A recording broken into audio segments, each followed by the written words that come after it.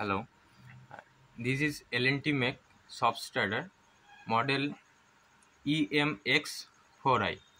Now I will show how to put the motor details in the substrator. Okay. At first, press the menu. Then go to the main menu by up and down key. Main menu. Enter. Number 1 serial motor details. Enter. 1A command source. Enter. Digital input. I will select digital input. Okay. Enter.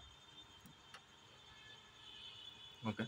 Then next 1B motor FLC.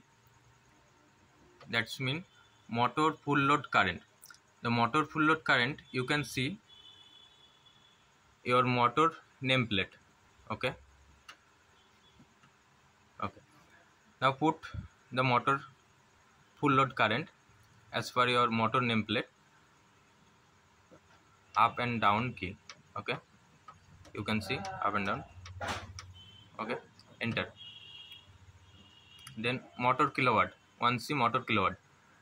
Enter.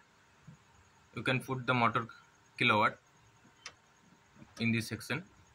Okay, like this. Enter.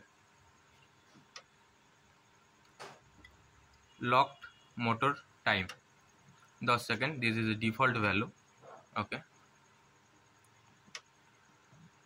Locked current 600%.